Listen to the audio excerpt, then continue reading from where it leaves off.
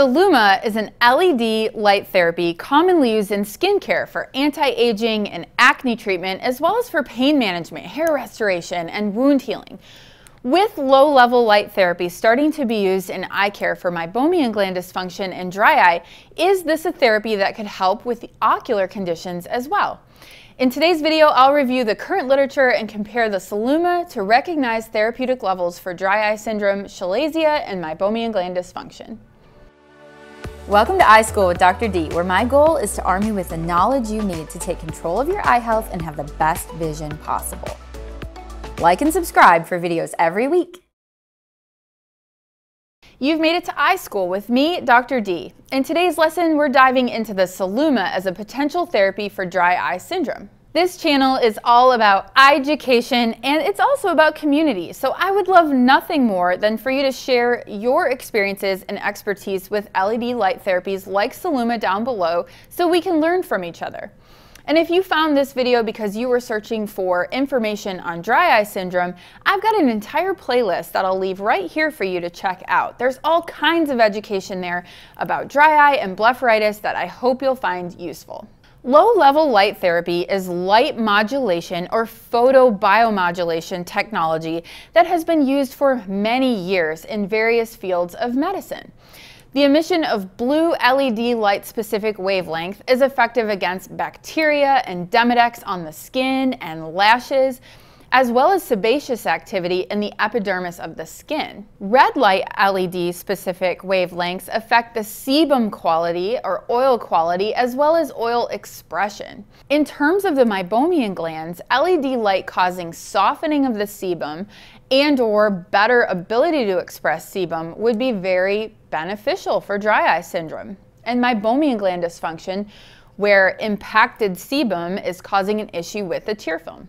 The added benefit of reducing bacterial load and/or the biofilm, along with helping eradicate or control Demodex, is super appealing for us in patients with ocular surface disease. And by the way, I'm going to link my low-level light therapy video here because I did an entire video on it, and I'll link down below or up above as well my meibomian gland dysfunction video so you can get some background on why sebum quality is so important. So LED light is generally very well tolerated and painless and can be a really nice alternative to other therapies that are comparatively a little bit more what I like to call spicy. So the answer to the question of whether or not LED therapy is effective in a particular tissue really comes down to the wavelength of the light used, the proximity to the skin, and the length of the treatment. That's why these LED devices can vary so widely. It's not so much the strength of the light necessarily, although that can play a role, but it's how close it is to the skin, how long the treatment is, and the specific wavelengths being used. The effectivity is influenced by those factors, and there's certainly lots and lots of variance between devices in all three of those variables.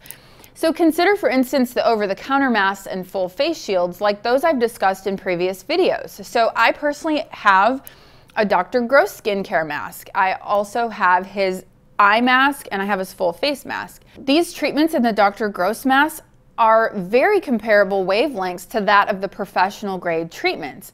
There is inherently no difference in an LED light in a professional grade mask versus a home mask, but there may be a difference in the concentration of lights, how many are there, the length of the treatments, or the proximity to the skin.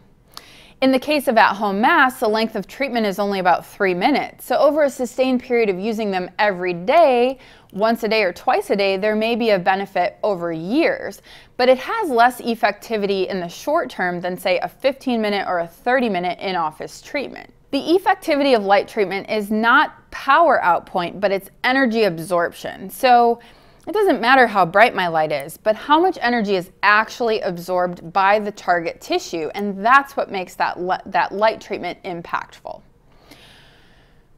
I'm by no means the expert on this, but I've looked into two specific masks today.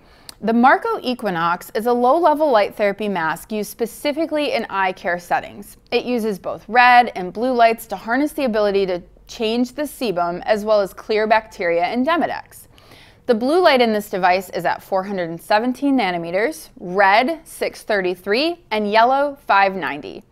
The company states that their irradiation output is 100 megawatts per centimeter squared, and the quantity absorbed by the skin is 110 joules per centimeter squared.